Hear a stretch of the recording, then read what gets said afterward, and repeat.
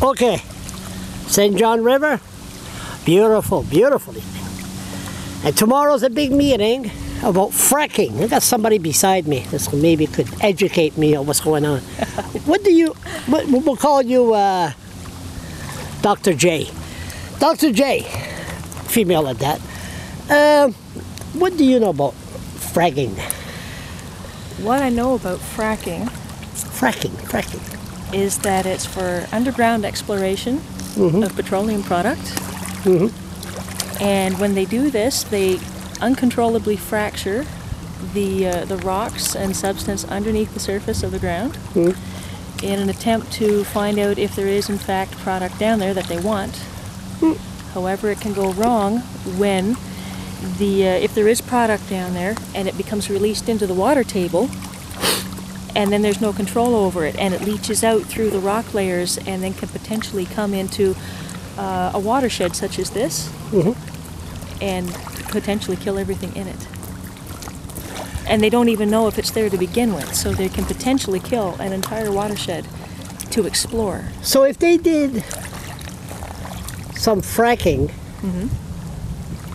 over that hill there, sure, it could affect the water here? It can, because everything is connected in here. All these rock layers are not all of one piece, but they're all interconnected. And water, as you see it here, does not end here at the river bank. It continues underneath. Yeah. So we should be concerned. I think we should be very concerned. Do they know that you can make a lot of money in a short time, but the water will be ruined forever and ever and ever and ever? I don't think they understand it. They should talk to some people in the United States that have already had catastrophic loss of their own water supplies. But that's the States. That's the American way. We're Canadians. Yeah.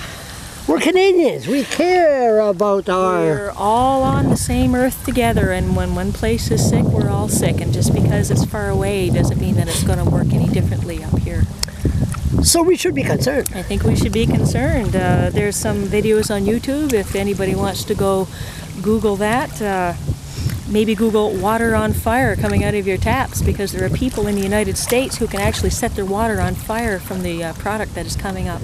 I think I better interview it. I asked Craig Leonard about that a couple of days ago. He wanted to do an interview, and I said, I'll get you later. He's for it. Yes. He said this is exaggerated. That this is fear mongering. I'd say anybody who wants to explore the exaggerations can research on their own. They can Google, and there's plenty of material out there to illustrate what has actually happened to people like us who were told that it is just exaggerated and harmless and controllable. Remember the old days where we had to go with the Irving paper? Yes.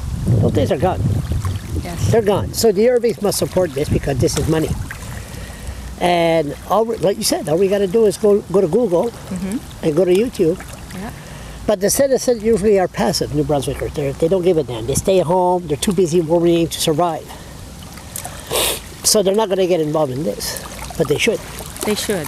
They should be concerned, because the water is for everybody. You know what? That's well said. We'll leave it at that. Thank you.